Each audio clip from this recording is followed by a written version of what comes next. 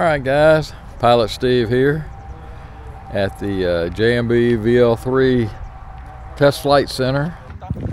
Do you burp these like all the Rotax? As the normal Rotax engines indeed.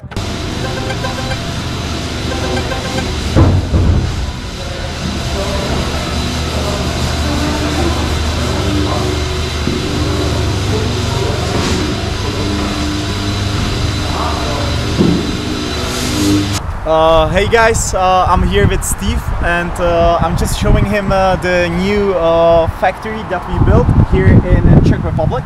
This is actually better for us because the factory is now much more closer to the airport. We're just finishing the taxiway to the runway.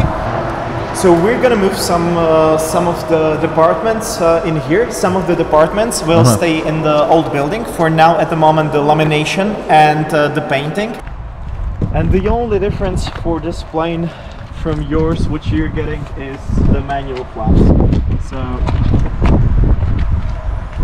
It's got a 750 in it. yeah, it does. It's got the 750. They got it in there somehow.